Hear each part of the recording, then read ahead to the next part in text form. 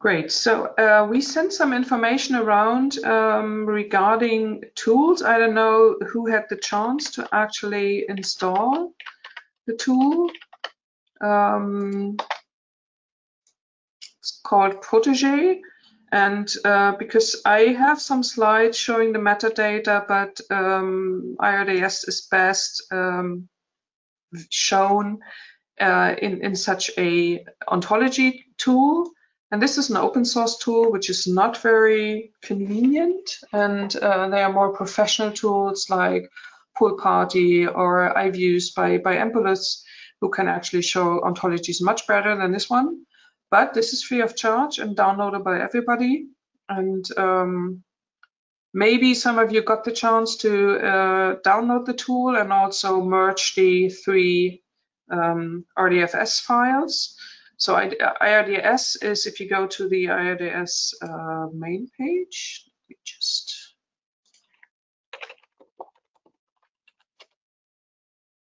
you need to register to actually download the stuff, but iiRDS is split up into three. I have to log in, sorry. Let's see whether this works. Yes, is delivered as three files, the vocabulary. We have a core vocabulary, we have a machinery vocabulary, and a software vocabulary. This is called domains, and in the core you have the central concepts, and these are machinery industry specific and software industry specific concepts and terms. We do that so that people only need to load the ontology parts that they actually need. You can also, you just need to register, and then you can download this, and then you can also view this specification, which is completely in English and which explains how to use iiRDS, and has a lot of examples, also code samples of how actually content tagged with metadata looks like. So this is from the RDF file, which is in the iiRDS package, and you can see how actually the metadata is used in practice. So if you want to use iiRDS, refer to the specification. So those of you who have downloaded the vocabulary, you're free to switch to Protégé. In between, I will do so as well to show some stuff. If that's too fast for you, please let me know. I will now switch between the vocabulary and my slides. Okay, so iiRDS is delivered as three RDFS files. RDFS is a format or a language to describe ontologies, and it's maintained by the W3C consortium, and it's just one way of describing ontologies. It's an abstract model, meaning that you need to serialize it or write it down in a specific format, and this can, for example, be XML, and this is what we use because most in the technical communication world know XML. So that is why when you look at iiRDS and the code samples, just a second.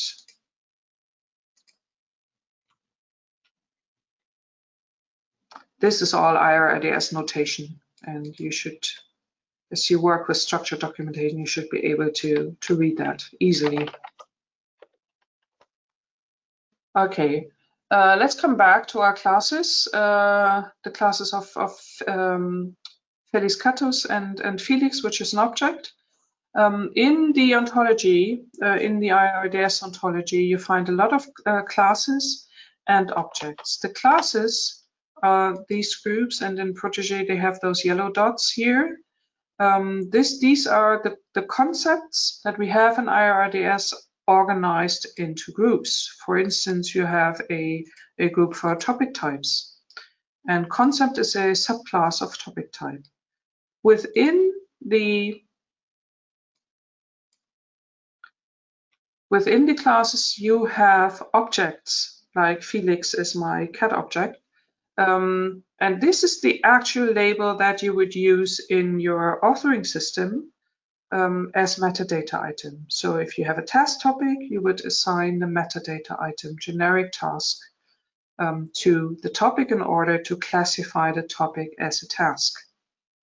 And each of the classes and each of the objects here has an address, a unique identifier, which is called in iiRDS in ontologies. And you can see they all refer to tekom. So visualizing that this is a public vocabulary. Let's have a look at the model. The model is, I think we have 22 main classes, so it's not the smallest one, but it's actually well structured, and you should know most types of metadata from your daily work. And I will go through the main classes bit by bit, and we will also have 2 exercises so that you can see how to actually use this metadata. Okay, the central, oh yeah, sorry, I forgot. So you have those classes, the metadata classes, and we have an iiRDS relation concept. I talked about triples before, that you have like Felix as a cat, or a topic describes a specific component. Those relations need to be typed as well, so they need to have classes as well. And this is what iiRDS defines in the relation concept, and you have specific relation classes for all the relations that you can use in the ontology. For instance, that a topic relates to a phase of the product lifecycle. So you have a standardized vocabulary, we have metadata classes, subclasses, and objects, and standardized relations. The central class of iiRDS is the information unit. An information unit is an object where you assign metadata to, and you can assign iiRDS metadata to topics, to fragments, to documents, or packages, complete iiRDS deliveries. And that means that you can use iiRDS metadata on different granularities of content. Because iiRDS comes from the domain of technical communication, most of the metadata that we have actually refer to information unit, because we are talking about content. And that's why we have metadata that refers to content, namely to topics, fragments, or documents. So this is our central class. There are a few exceptions to this rule, but I will talk about that later. Okay, let's start with the first main class, the information type. I will switch to my ontology again. And this is the class for the information type. And the information type contains metadata classes for topic types, information subjects, and document types. The topic type should be very familiar to you. If you work with Ditto, for example, you will see learning, reference, task, and troubleshooting. And no surprises here. We do have something like form if you have like a form with predefined fields. But this is all very familiar to us. So the topic type describes which type of information we have, and is can be assigned to topics. Then we have document types. A topic may belong to one or more documents, and you find a whole list of documents here: standard document types, operating instructions, or a bill of material, or a safety instructions or repair instructions. So the question is, why do we need document types when we talk about smart content, intelligent information? We want to get rid of the documents, right? The point is that a lot of people still have documents, and they may be legally bound to or legally obliged to actually deliver a specific type of documents in their content delivery. For example, they need to have a CE declaration of conformity. And metadata describing documents is still useful. Also in content delivery portals, you still find a lot of table of contents where people can actually browse through content based on document structures. So that's why we have a lot of document types here. And last but not least, the information subject. This is these metadata classes contain information. What is the content talking about? What's about? For instance, is that safety-related information? Is that a warning message? You find the different levels of warning that you probably know very well when you write machinery documentation. But also things like, I'm looking for a flow diagram or a circuit diagram. Please show me this diagram. So the information, the metadata in information type enables you later on in the delivery in the portal, for instance, to very specifically search for specific information. A service technician could, for example, filter by its component or product variant and say, okay, and now show me all circuit diagrams that is available for this component or this product. If your content is tagged correctly, this kind of information will be very easy to find and can be shown very quickly to the service technician. On the slides, you will also see the relations that are used to actually assign this kind of metadata to your content, but I will not list them every time. Okay, time for some action. This is, and I hope you can all see that, this is a topic from the iiRDS sample content. It describes a fan, so something you can use to make fresher air. And this topic explains how to mount the rotor of the fan. Very usual structure. You have a warning message here and then some step-by-step instruction. If you think of the information types, which type information types would you assign? I will paste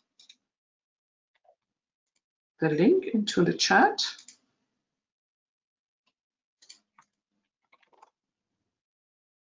And I will go back to the vocabulary. No, I will actually show the slide, I think.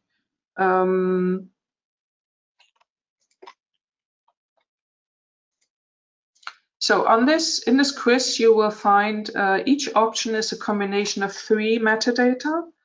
And please try to find the right combination. I will show you the slide again. You can see the quiz for yourself on your screen. But which information types would you assign to this topic? So I will keep my mouth shut for 2 minutes and then you can start working. If there's any question about the exercise, please let me know.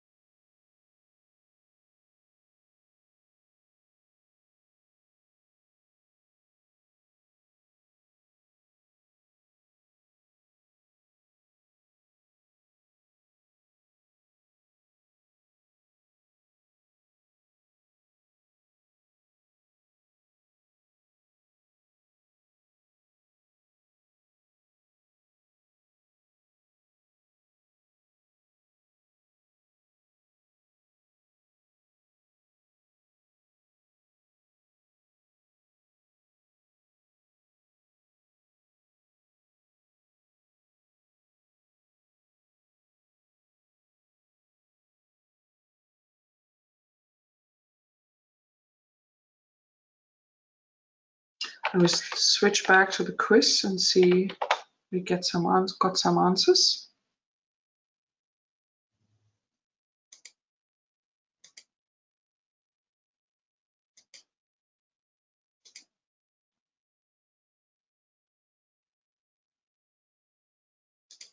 "24, that's nice.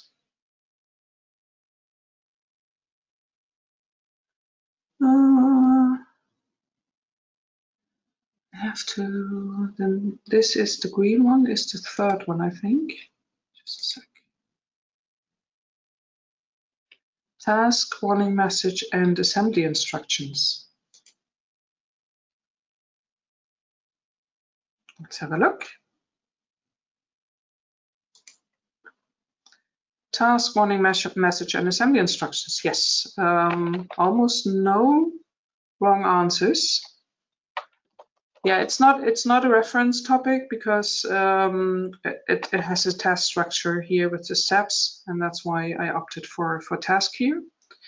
Thank you for your answers. Completely correct, and was probably not too hard. But you could also actually say that this topic could also be suitable for the operating instructions, and you can do that in iiRDS. You have this metadata item can be used several times on one topic. So one topic can be contained or suitable for different document types. Thank you for the participation. If you organize information in this way in a semantic network, this is how it would look like in an application. This is from Emplis Content Express. I just wanted to show you so that you get a more visual image of the network of information that actually is the result of using this metadata. And databases like Poolparty and Content Express are actually able to visualize this as a network. So here we have our topic, mounting the rotor, which is a topic, and of type task, and which is applicable for specific document types. I think, Ulrike, we are still seeing your... now it's working, yes. Do you have a lag? The others as well? Yes, for me at least.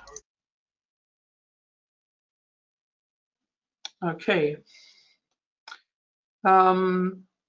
So that was information type, one of the most important classes. The second most important, in my opinion, is the product metadata. Holger, do you see the slide with the product metadata?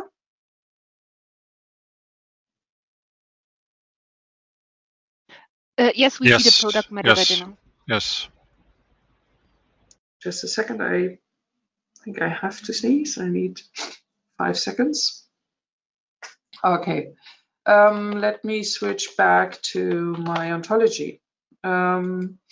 You can find the product metadata in the documentation metadata as a subclass. Product metadata is very important because our technical documentation usually refers to some kind of product, hardware, software, service, whatever, you name it. So we need to be able to use metadata not only for variant management, but also in portals, for instance, so that people can actually filter by their product or find information about their product. They don't want to have text that describes 3 variants and then select the right paragraph to read. Those times are over.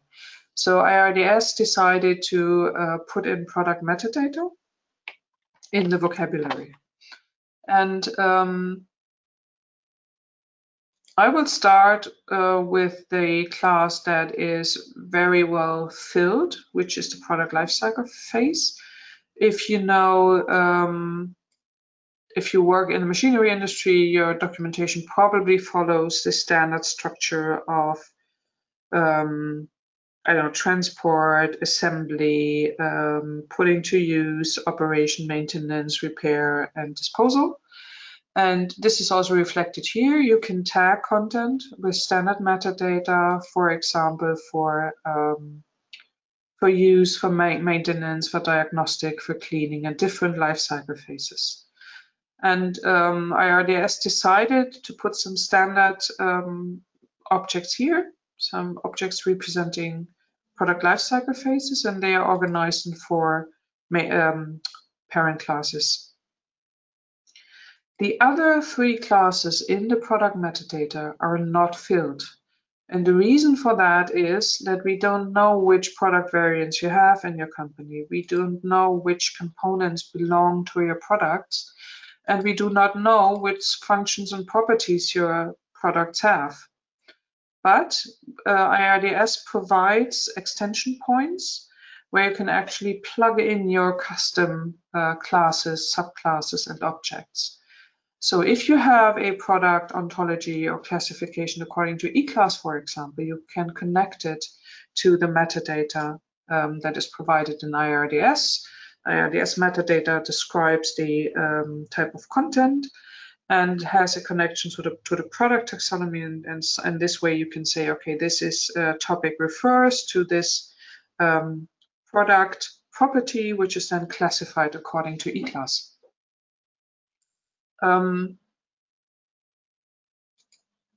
So we have product lifecycle phase, which is very well equipped in the 3 docking points for product variants.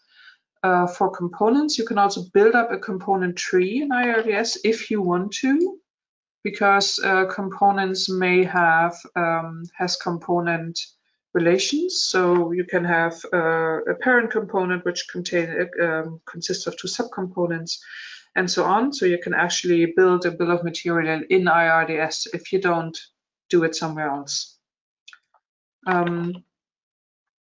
And then we have the product lifecycle phase and the product features. For example, this I don't know, drilling or whatever your product does, measuring, stuff like that would be in product feature. In product properties would be product functions. Product properties would be something like dimensions, weight, voltage, things like that.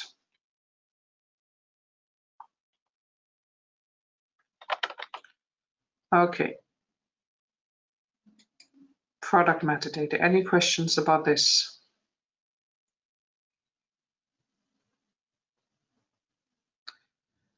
Let's have a look at the functional metadata in iiRDS. The functional metadata is called functional because these metadata classes support some extended functions that you can provide in your applications. And there are 5 main classes. Let's start with qualification. Your documentation may be written for a different target audience, for example, for service technicians or for operators or for programmers or for users, administrators, people like that. Again, this is very company specific, so iiRDS provides the 2 extension points, role and skill level. In the role, you would create company specific objects like service technician or administrator. And in skill level, you can store information about the level of skill like advanced or basic user or I don't know, key user, things like that. If you extend iiRDS in this way, you need to make sure that you don't use an iiRDS address up here, but that you use your own company URL as the source for this extended metadata.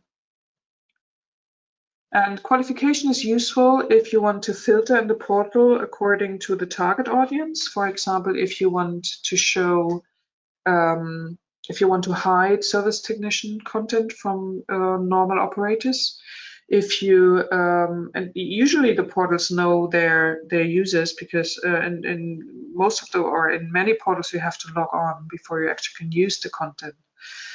So if you store the role with the authentication, you're able to filter content in the portal right from the start for this specific user. So this is one means of actually do personalization of content delivery. And then we have more pragmatic metadata, for example, supply and planning time, which both come from the machinery industry or machinery domain. And this metadata classes enable you to store metadata about maintenance intervals, for example, or the working time that may be associated with specific tasks in your documentation that are described in your documentation. And the function that can be combined with that is, for instance, if you have reached a specific maintenance level and a service technician has to travel to the say, I don't know, wind turbine or the plant, they can actually collect the information about the required maintenance before they actually start off their tour. And if you have metadata about working time or downtime, an application can use this metadata to assemble the total working time. So You say, okay, this is the maintenance you need to do. These are the 4 instructions that I can give you. And by the way, those instructions mean you have a working time of 3 hours and the plant will be down for 4 hours. So this is what you need to prepare. The same applies for the supply metadata, which enables you to store metadata about tools or spare parts or any supplies that you may need with specific tasks or any other descriptions in your technical documentation. Event, again, is empty because this is where you would create subclasses or objects for your diagnosis codes or error codes that are shown by a machine and that may be connected to specific troubleshooting information. And this is the extension point for that. An action is a class that enables you to define metadata that describe very commonly repeated actions by the user. For instance, saying cleaning a specific component or switching on, switching off a device, powering down an application, things like that. And we put it here because it doesn't belong into the product lifecycle phase, because common actions may be required in different product lifecycle phases. So you need to switch off the machine for cleaning, but also for maintenance, and also in order to do diagnosis. So this is, if you want to put a metadata item on a common action, this is the place to go.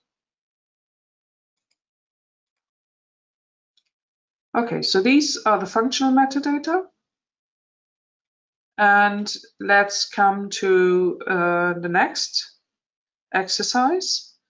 This is, again, a topic from the iiRDS sample content, which has a usual table with error codes, causes, and remedies. And question is, which functional metadata would you assign to this topic so that people are more can find it more easily? Let's again copy the URL to the chat.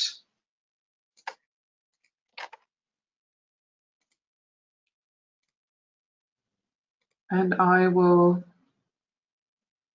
keep the slide open so you can have a look at the topic.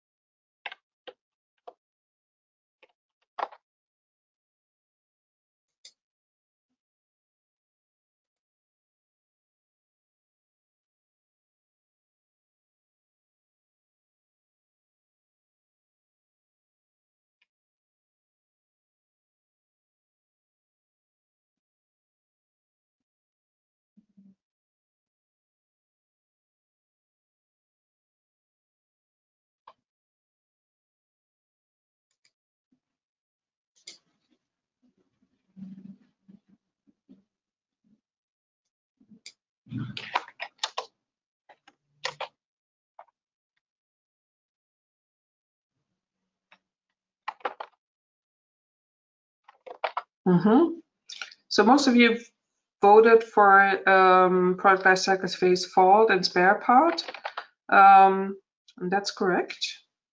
Just go back. Did we have, and the event, exactly. Because the event class is where you store the error code, and it's a spare part because you replace some parts like the rotor and the gearbox, and we do have a separate class for fault. So completely correct. Thank you. It's not a supply for the 3 people who answered supply here, because just a second, the supply was, lubricant. We are not talking about lubricants here. We are just talking about spare parts. The lubricant would be oil or cleaning fluid or stuff like that. Okay, and as you can see in the semantic network, this is gets a bit more crowded in the network. If you actually put all this information in, we have our topic, which belongs to specific document types and describes a spare part and a specific event and belongs to a product lifecycle phase. In this case, the colleagues modeled it like it can also belong to 2 product lifecycle phases like repair and fault. So this is also possible. Okay, you are almost there. We still have the administrative metadata to go, and the administrative metadata is what you use in order to describe where the content is coming from, meaning which party wrote it, and which identity the content has, and which status the content has. So the interesting thing here about both identity and party is that identities and parties can not only be assigned to information units, meaning fragments and topics or documents, but also to product variants and components. And this comes in handy when you have product variants or components in your metadata. And you want to say, oh, by the way, in the spare part catalog, this component has this identity. So a component can have several identities, and also an information unit can have several identities. This is possible in iiRDS because there may be different systems that actually deal with an object. A spare part may be part of your bill of material because it's a component of your product, but it may also be a spare part in your spare part system. And the same applies to a topic.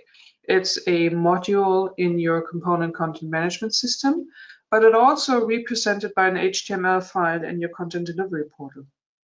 And in order to express that, iiRDS has the possibility to assign several identities and also several parties to components and content. And the content lifecycle status is very simple, status like released or approved, so that you can indicate whether this content is still valid. Okay, you've made it. That was the introduction into the metadata of iiRDS, and I would now like to talk about how to actually use this vocabulary and the standard in practice.